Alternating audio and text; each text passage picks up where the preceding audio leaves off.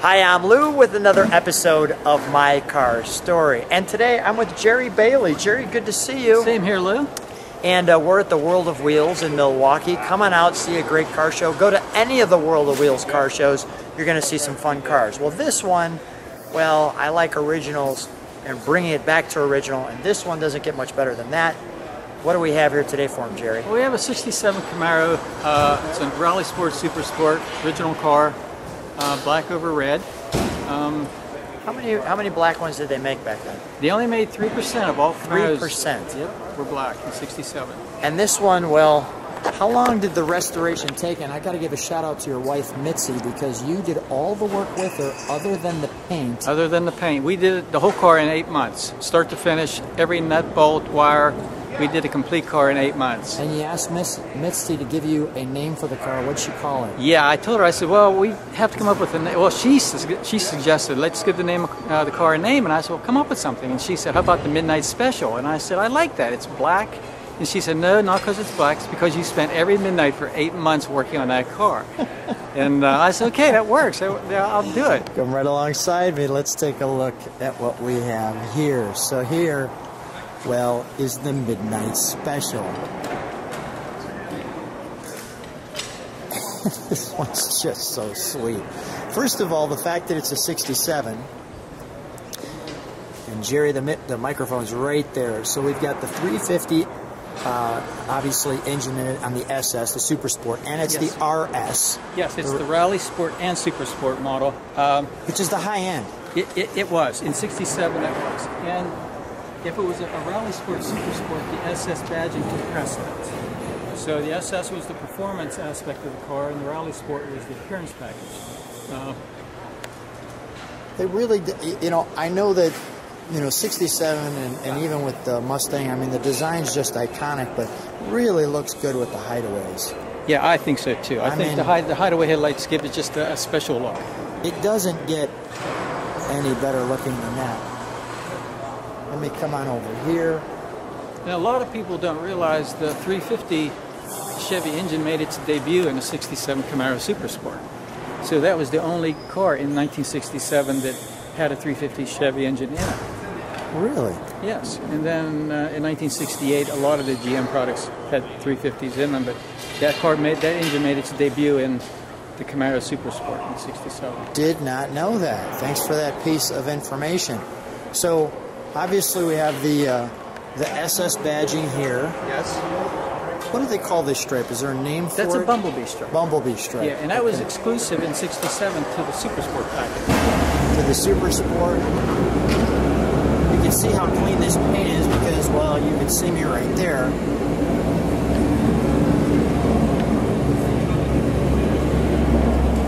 I like the antenna on the back. Yeah, some of them that was just an option for rear-mounted antenna. I wanted to show that curve right there. I always thought having the spoiler on the back was the right move for this car as well because it gave it just the right design. So I wanted to share that look with people. Yeah, I agree with you. I think the spoiler adds just a little bit of flair to the back. It's just enough. Yes. The red line tires to go with the red interior. Yeah, and the Super Sports all came with red line tires on them from the factory. The Super Sports came with the red lines. They did, with the Firestone wide oval Super Sport red lines.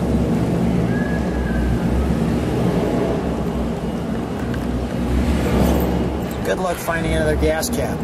Yeah, I know. Let's take a look in the trunk, shall we? Sure.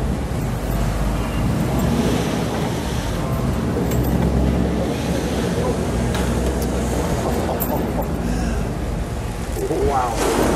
What did the car look like when you were first bought it? It was a nice, solid Southern car. Just kind of tired. It needed refreshed, but overall it was a nice, straight, solid car. And refresh my memory, you had this one since 2008? Yeah. Okay. Yes. And if you notice, I have to point out the screwdriver. I see that, yeah. What that was for was to pop the center caps off of the wheels so that you can use the lug wrench to take the lug nuts off. So was that part of the car? Yes, and it's right here on your screwdriver, right on the jacking instructions. Look at that. And you rarely see that. And as far as I know, no, you don't. that came with the car, so that may well be the original screwdriver. I'm not sure. Wow. Well, that's a cool little piece. All right, we'll close that. We'll close the trunk and let's take a look. May I? Absolutely. Thank you.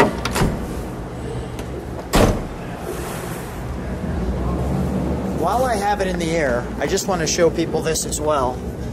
Let me just take you here. Because this one's as clean on the top as it is on the bottom.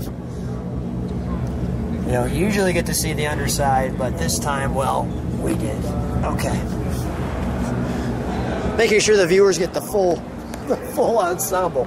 But look at this. Go ahead. I can put a mirror down like in the front. You can angle it. All right, yeah, go ahead. Put one down there. That'd be great. Great idea. I will be doing your interior while you're doing that.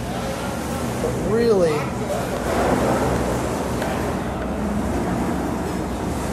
the red and black, the 3 pedals. Actually, you could say there's a 4th parking brake.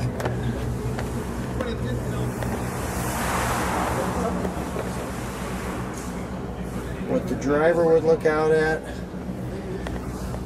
The SS with the 350 in there. That's nice.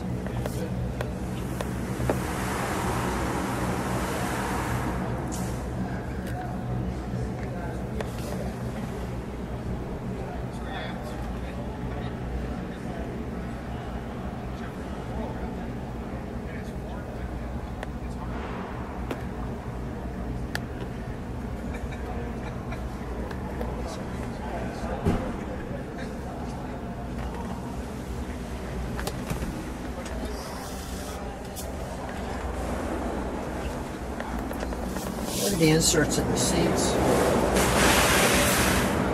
Jerry, can we roll this down for just a second? Thanks.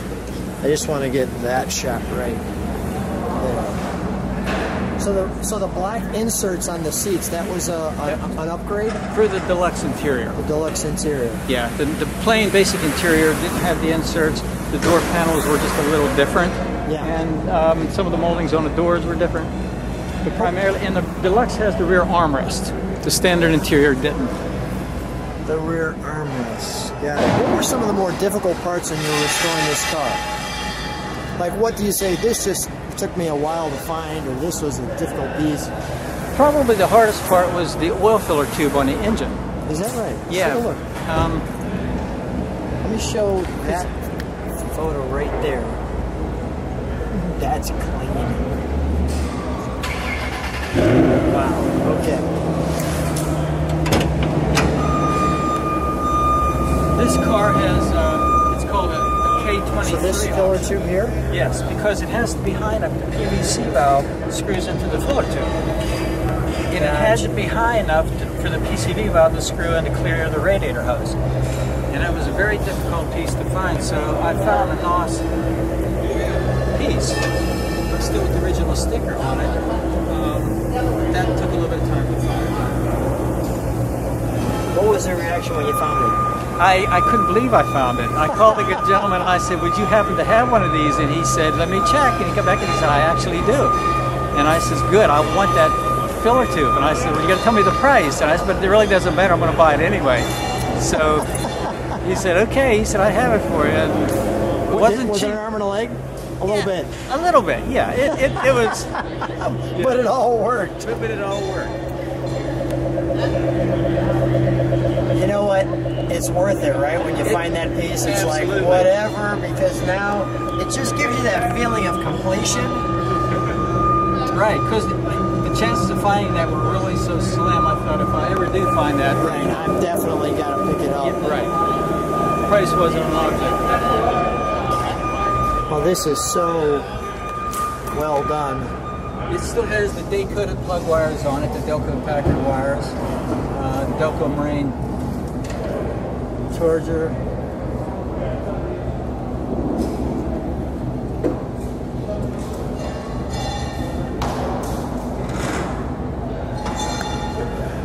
It has the date-coded wires on it. And all the radiator hoses are correct. Has the correct belts on it, GM belts. walk around the car, right? It still has the R59 Delco Energizer battery. That's awesome. All right, well, let's fire it, shall we? And while I'm up here, we'll fire it, and then we'll get the headlights. We'll actually shut the hood because I want to really get the design component there. Okay, so when you start it, then We'll start it. Is it vacuum or electric? they're electric. Okay, go ahead. You can. Let's open them up.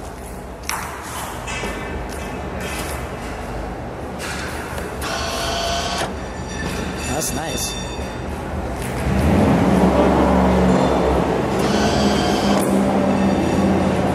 Perfect. All right, I didn't want to miss that piece. Go ahead, let's fire it.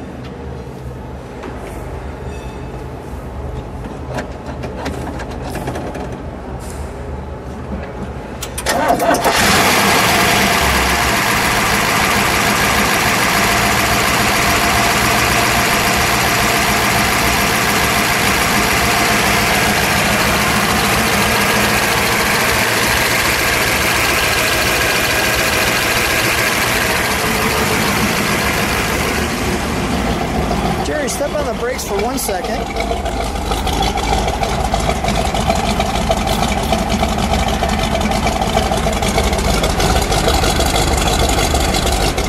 All right, we'll take our foot off the brakes and let it idle for just a minute.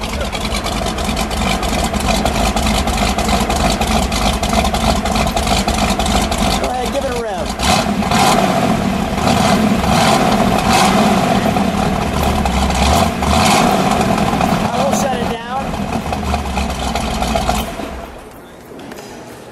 You know, I did a pretty good job of making sure that mirror did not get moisture and splash on it. That's We could have cleaned that. Well, first of all, Jerry, what a treat meeting you. No, the pleasure was mine. Shout out to Colonel Andy Starr, who said you got to meet Jerry and see his car. He was totally right. Andy, thank you very much for the opportunity for this. It Yeah. was great. And I'm looking forward to hearing how people react to the car. Thanks for being on my car story. Hey, I appreciate it. Lou, it was a pleasure. I thank you very much. Thank you. I'd like to give a shout out to actually the gentleman that painted my car. Yeah, sure, go ahead. And Larry Plisco from Pittsburgh, PA. He did an incredible job on the black paint. And the pinstriper is Casey Kennel from Somerset, Pennsylvania. He did a phenomenal job pinstriping it. The guys from out east, let's shut that door. I want to show the side of the car. I'll give them. We've already talked about the paint. There's me in the paint. But let me take me kind of out of the paint. And let's see if the camera, and I'm sure it can get that, just how pristine that painted is. Let me even get the other side, I get the whole side. Can you shut the hood for a second, Jerry? Can you shut the hood for a second? Let me just get that.